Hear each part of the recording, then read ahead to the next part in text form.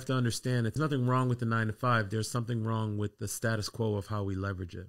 We have a bullshit approach to 9 to 5, thinking that we are supposed to get a role or a title or a certain salary or something.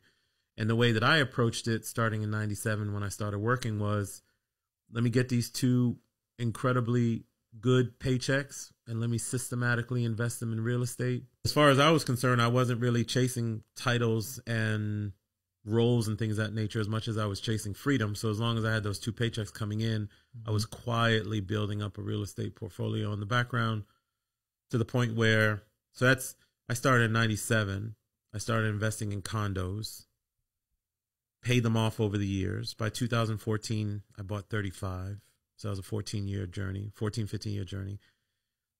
Paid off 18 of those. Some of them appreciated, so I took the equity out of those that appreciated, paid off the other ones, added my paycheck, and I just kept going and going and going and going.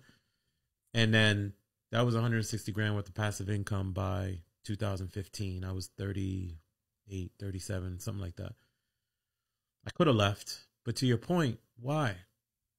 Life is not about, when you have enough money to cover your basic needs, you quickly figure out that life is not about money in the first place. My basic needs were covered, but I really enjoyed the experience of working, gaining all that corporate skill, briefing the head of the Portuguese FBI. Like, what am I going to do that in real estate? Or you have to go through a company to have those kinds of experiences or whatever it is you want to do out of life. So I just decided to keep working because all those paychecks was doing was throwing lighter fluid on the fire. It just kept going and going and going to the point where I've done maybe 30 apartment complexes now and